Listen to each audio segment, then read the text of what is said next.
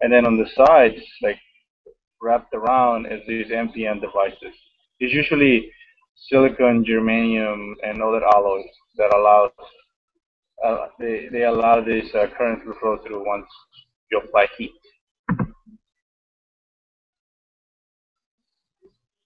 As you see here in the picture, the back part of it, it looks like a kind of a canyon coming out. That is a reactive thermal generator. This is where I work.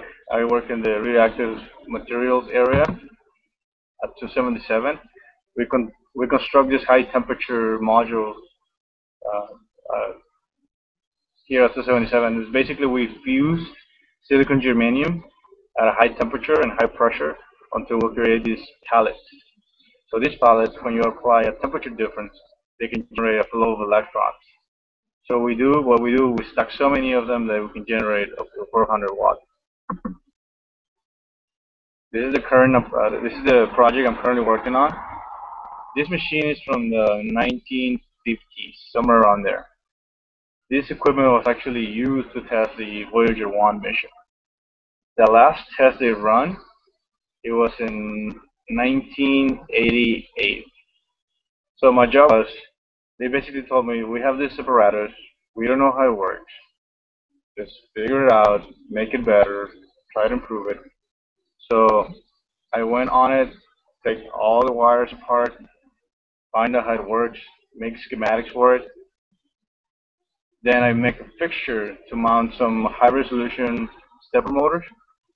So we basically scan a thermocouple sample every 10 microns. And with that, it can give us an idea of how it's the material distribution of the entire pallet. It's a new testing. This is a new method. It hasn't been tried yet in the world. So what we're doing is trying to compare how efficient the process is by doing contact resistivity. So this is sort of a mechanical, electrical, software project. It's all in one. This is me rewiring it, just having fun. Do you guys know who this guy is? This is the guy that made 7 Minutes of Terror, the video. We met here, just the guy. Other place I worked, I have worked at LIGO. It's a laser interferometer gravity observatory. So each arms, as you guys see in the picture, is 2 kilometers long. It's a huge lab. I went there in 2010 to work on the fiber optic network. Basically, I replaced entire wiring for data acquisition and replace it with fiber optics. This is just to give you an idea how big it is. You have a truck right here, and then you have all these huge pipes extending 2 kilometers right in the middle of the desert, right next to the Manhattan Project, in the most radioactive city of the United States. This is me. I made a presentation over in 2010 as far as how we interconnected this fiber optics and the modules we used to digitize it. It was a good experience. I mean, my design is going to currently be installed in LIGO Washington, LIGO Louisiana, and LIGO Germany. I've also been at Kennedy Space Center. I'm an undergraduate research scholar, student leader for the Texas chapter. So I represent the student leaders at working for our university at NASA in South Texas. So we get to go up here and meet extraordinary people and astronauts. We have a conversation with them, and they sort of try to guide us in the right direction to speak about NASA and encourage other students to come into the NASA field. This is the so famous crusher where they transfer the space shuttle. This thing is huge. That is me. Last time I went, we visited one of the SLS shuttle missions. That's me and Frank Ceballos. You might have seen him there usually. This is Dr. Calvin Mackey. If you guys ever seen 8 Mile, Papa Doc, this is his brother. Or the Inception, that's his brother. He's a famous entrepreneur. He developed money to create biodiesel out of grease from restaurants. He's a millionaire now. This is Lil Melvin, an astronaut I got to meet at Kennedy Space Center. It was an awesome experience. This is the group of astronomers who I worked at UTV. We're amateur astronomers. We do gravitational wave research, mostly uh, optophotometry. Basically, we just take a picture of a known star, and we image process that image, and we can determine whether or not the star has a planet with Doppler effect. This is where I work. This is called Numco Bueno Observatory. It's one of the largest observatories in the nation. There's a handful that are distributed across the United States. So this is kind of what I do. Fast cars, and that's my passion. Here's me working on the antenna network for the GPS. This is about 25 meters high. So I get to build hardware and code software to install it in this observatory so I can automate it. Basically, right now I'm able to control this entire observatory from my cell phone. I can command it to go to any specific location and take a picture at any given time, at any given moment, as long as I have internet connection. This is me working on some materials electronics that can control the shutter, the roof. We have a DC motor up in the roof that controls the motion of the shutter. So something went wrong with it, and I went up and fixed it. That's my everyday life at the observatory. This is an article. I've seen these in UTV's website. This article was made about the automation of the current telescope that we have, and a second project we're working on in Argentina. It's called Toros Project. It means Transient Robotic Observatory of the South. We built an observatory at 13,000 feet above sea level in the Atacama Desert. And the mirror is 1.2 meters wide. So we're searching for kilonovas. It's a supernova, but 1,000 times bigger than a supernova. That's why it's called a kilonova. That's where my system comes into play. So right now I'm testing it. I'm making sure that I get all the bugs out of it. And once it's refined, I can take the system, take it to Argentina, the Atacama Desert, and just build it from scratch over there. Just and once I know it works, I can put it on there, and we can manipulate this over the net. Instead of going 13,000 feet above sea level with an oxygen tank, just take pictures in minus 10 degrees Celsius weather. So it's really hard. When I'm not doing operations, I'm doing outreach. As you see, I enjoy to smash things around. This is a friend of mine. We do something called a physics, where we try to teach the community about science and basically physics in general. If I'm not in outreach, I'm usually having a good time with my friends, riding a motorcycle, playing some pool. This is another. I like sport bikes, so this is what I drive most of the time. If not, I'm doing something kind of crazy. I'm an adrenaline junkie. I like to live dangerous, as they say. What I do currently with my friend, we have a small business. Basically, I partner Supernatural Design. So we build, in a way, sort of classic fancy cars for people who can afford it. It's not your average car. It's a fully custom car. Usually they're muscle cars, and we re-engineering them with. I make custom software and hardware for them. So basically, a customer just comes in and say, "Hey, I want this 1969 Charger. I want 500 horsepower on it. How much?" And we build it for the guy, and we integrated new technologies, so the customer have a great experience with it. Yes, this is kind of describes it.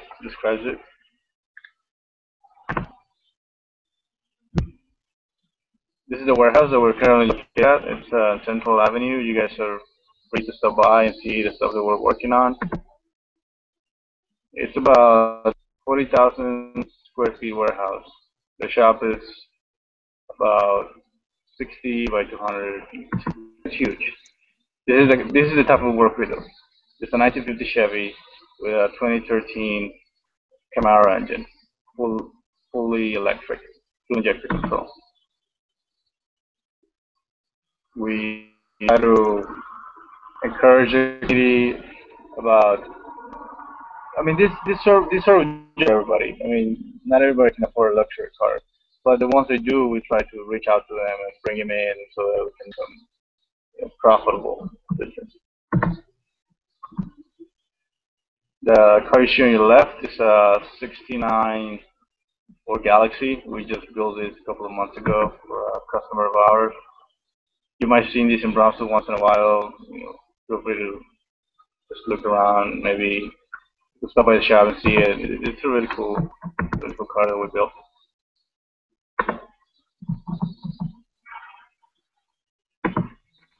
That's me being silly, driving a car, repairing some wiring. This is the actual car. It's got over 500 horsepower. It has voice recognition system and biometrics. If I have a video I can show you guys for a project I made. Can you play the video, Herberto?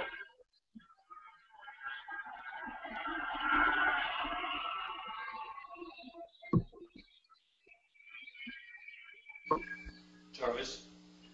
Welcome, Mr. Stark. How may I assist you? State your order, sir. Engine on. Turn the engine on as you wish, sir.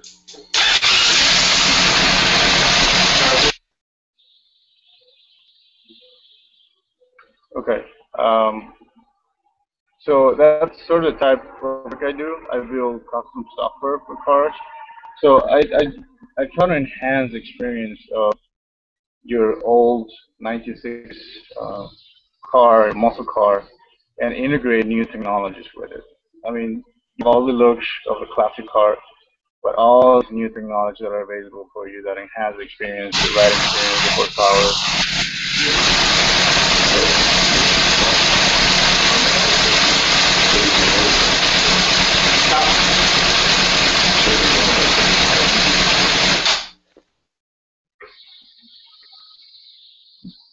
What do you guys think about it? Is it cool? So I mean, that's kind of the work I do. I try to.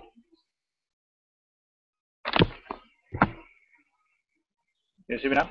Okay. So I try to integrate hardware and software to enhance this customer experience. So that yes, you can have an old car, but with all these new technologies that are available, voice recognition, fingerprint, more steady suspension, higher greater horsepower, and we're even thinking of moving into building hybrid at the time, like integrating a '69 car and build a hybrid engine for it. So I'm going to do. Let me now talk about how did I get it. I mean, it wasn't always that. I was not a scientist. So just let me share. Let me take 15 minutes away from your time and just share my experience with you guys. I am born. I'm a son of two illegal immigrants in the United States. They're typical immigrants, Jose and Yolanda. They were here working plantations. So I was me and my twin brother. But when I was 2, they decided to go back into Mexico because they were afraid that maybe the government, if they get deported, maybe they'll separate us and they'll probably end in a foster home. So they didn't want that. So they went back to Mexico. They're raised Mexican, via Mexico. I grew up in there. I make friends. I used to play with them in the streets, cleaning before. The sky was blue. There were rainbows everywhere. I had a good time. I couldn't complain. Up until March 31st, 1999. I was a 13-year-old kid. We were coming from Semana Santa. So my dad driver and a friend of the family needed to move the furniture out of the house because they were moving. So my dad to this person to give a hand to them. So my brother and my two sisters went there to help. We're moving out the furniture. They drive the truck inside of the house, loaded with furniture. So everything was fine. I'm, I'm gonna share this. Some people might find disturbing, but just bear with me. So they're helping this person loading the furniture, moving out of the house. At the time, we were learning how to drive. We were 13, and my dad was teaching us how to drive an 18-wheeler. So he asked my brother, "Go ahead and turn on the car and take it outside." So my brother goes up, turns on the car. For some reason, I haven't yet to understand. This thing turned on and just took off in reverse. So my dad, what he tried to do is just run to the car to stop it. My little sister who was 5 at the time, maybe thought it was some sort of a game, so she ran like right next to my dad. So this truck hit the cement pole, and the cement pole breaks, falls down, and hit my sister in the head. She died immediately after supper, luckily. So this incident happened. She died. We had to bury her. So then the police show up that same day asking for my brother, and because it was an unintentional manslaughter. So they wanted to put my brother in a juvenile for five years until he was 18, and then for another 5 years in prison. So we didn't have time to grieve at the time, and there the police asking my brother to be put in jail just because this happened. So what we did is we grabbed our belongings that same night and we ran away from the city, leaving friends and family behind, food on the table. So I ended up in Matamoros, in the frontier of Mexico and U.S. because our plan was maybe at some point migrate to the United States again. So I ended up in Matamoros. I was there. I was this 13-year-old kid who thought everything was fine. Nobody dies ever in the world. The sky's pink and rainbows everywhere and gold ponds in the other side of the rainbow. But it turns out that it wasn't, and I had to be mature enough and didn't even have time to grieve or shed a tear. So I had to do what was right at the time. We didn't even have a place to sleep. We used to sleep in a van most of the time. And so I went out looking for jobs. I couldn't find any. I mean, it's hard and grown man job at 13. So I started work, and every money I make, I take it back to my family so that we can stay. So this happened for 2 years until we got a small little house where we can sleep in. So when I was 15, I decided, well, I'm not gonna let me go try my luck maybe in the United States. Maybe I get better luck. So I crossed I have my social security card, my birth certificate, and cross over to the United States. So there was, I find myself again, 15 years old, in a new country. I didn't know English at the time. But to me, it was America, the land of the dream. The, the streets were paved in gold, Hummel, the space shuttle, and the cheeseburger. I mean, no matter what would happen, I'll be fine. So I was there. I was homeless for a period of time. But the only thing I knew there was, well, I knew how to do mechanics. You teach me how to do mechanics. So I went and asked around all the shops in Brownsville for a job. So there was a 15-year-old kid asking for an old man job. It was hard. I really even want to give me a chance in the first place. Up until I met Karina, it's a good friend of mine now. So we met, and I told him, say, "Can you give me a chance? I just need a job, and I can work for you. Just in return, all that I ask is that you allow me to stay in the shop. I won't steal anything. I won't take anything from you. I just need a place to sleep and some money just for a burrito, and I'll be fine." So he did. He gave me a chance. I started working there for about a year or so until I got myself back on my feet and rented an apartment. And once I had an apartment, I bring my brother over with me because now I had a place to live, and he could. So whatever money I made, I sent it back to my parents in Mexico so that they could sustain themselves. I mean, not only was I working, everybody else was working, but we all were trying to make it at the time. So there was mechanic, fixing cars just to make a living. When I was 17, I decided that I was stable enough to enroll in high school. So I went to high school. I enrolled. By the time I had already an apartment and some food to eat, so the basic necessities were not a problem anymore. So then I had time to go into science because you can't do science with an empty stomach. It just doesn't happen. You're not thinking about Newtonian physics when you haven't had anything to eat. So there I met Heriberto. Turns out my mother had to present a project for a science fair. So he built a wireless microscope, which I helped build. So he and Heriberto, they were they went to compete at San Antonio for a science fair. Heriberto was doing some robotics. My brother was just presenting a project that he had to do just to make an A, trying to get by the class. So there I met this guy who's doing robotics on his garage out of Home Depot cars or whatever he can. And I was like, wow, I wish I had the time and the money or just the basic necessities to build robots as he do. But I couldn't. I mean, I didn't, even though I love science and robots and all these nice things, you just can't do it because you have to pay the bills and the rent is due and there's no food in the refrigerator. So you need to take care of that first before you even stepped out and say, yes, I'm going to build a robot. So in a way, I kind of sort of envy him at the time because there he was with his family, put in shelter, and just building robots, just doing something that he liked. And I couldn't do it at the time because in a way, sort of my childhood was taken away from me.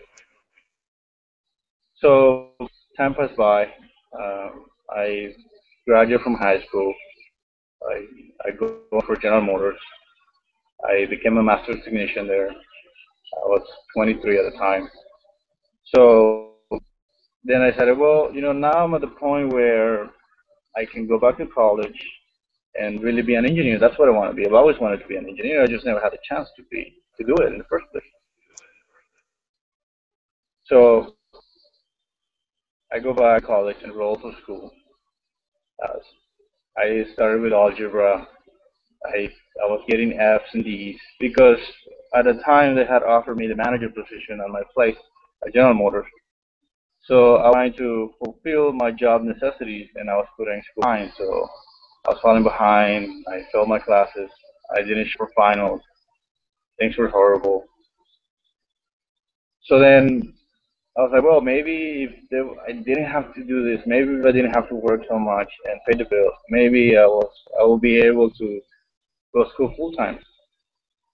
So I met Mohammed. He was a computer science at UTV. So he told me he had somebody that I can speak to that maybe they can give me a scholarship or some sort of a small job that can pay for my tuition.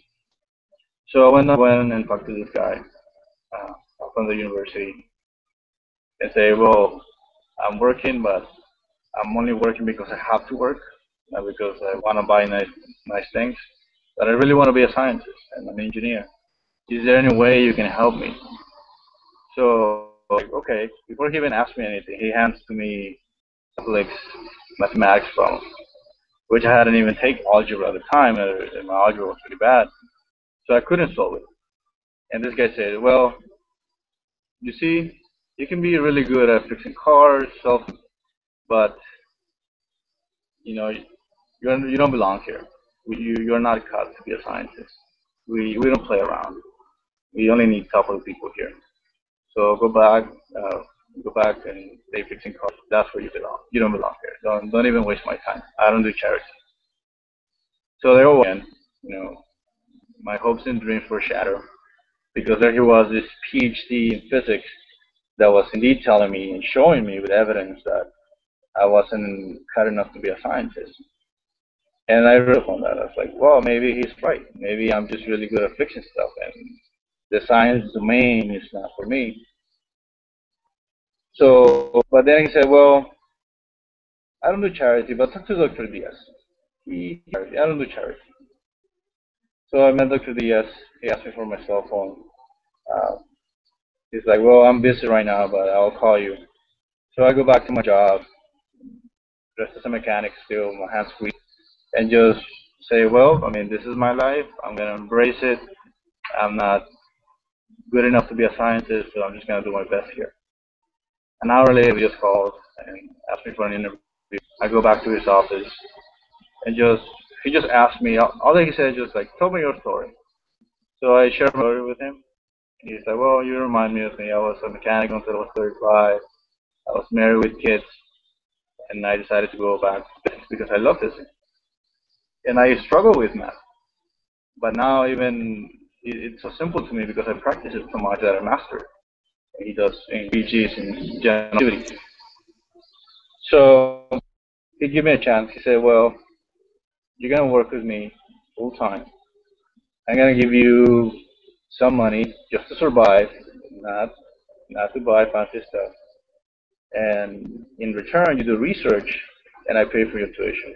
You become, I just quit your job. So I shook his hand, leave to my job, and quit within the next 15 minutes. The next Monday, I was already studying to become an electrical engineer in physics at UTV. So, I mean, there's been up and downs, but I figure that when you treat life and say, anything that you do won't affect me, or you become in a state where none of the stuff that happens matters. You go one to one in life and say, give me your best shot. I'm here. No matter what you do, cut my arms and legs, throw me in the streets, I'll make it. So when you are empowered with that type of thinking, it's hard that anything will stop you because you won't stop when you have a problem and then blame the universe that your life is so miserable and why does this have to happen to me? No, instead, you say, well, this happened, but I'm going to use these as fuel to steer my own future, my own ideas, and become my own person. Instead of wasting any time and say, oh, my friend drive a Ferrari, I don't know, or my friends are going to Harvard, I'm not going to Harvard, or he just bought a new car and I'm just here trying to eat tomorrow. So that type of empowers you to do anything that you want. And the notion of I'm not gonna do thermodynamics or complex differential calculus because it's hard evaporates. And that anybody can throw at you will stop you, and you become a titan. And yes, you may or may not be uh, a top, well-respected person in your field. That depends on you, but with that type of mentality, nothing will stop you.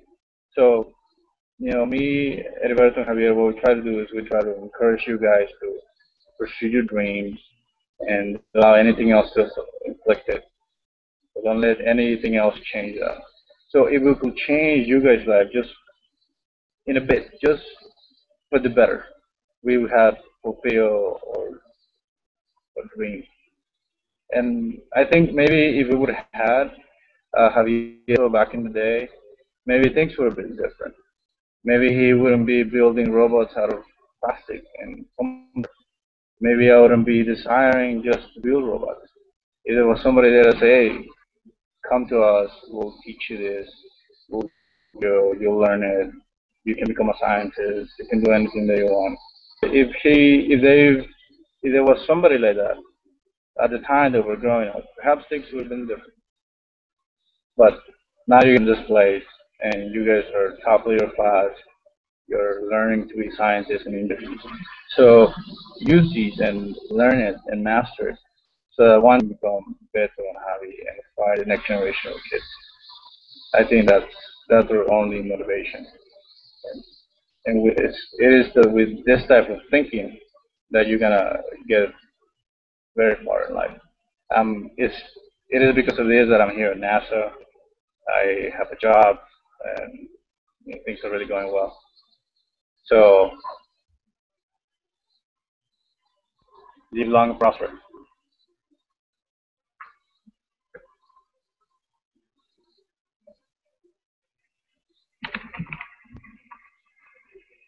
Thank you, guys.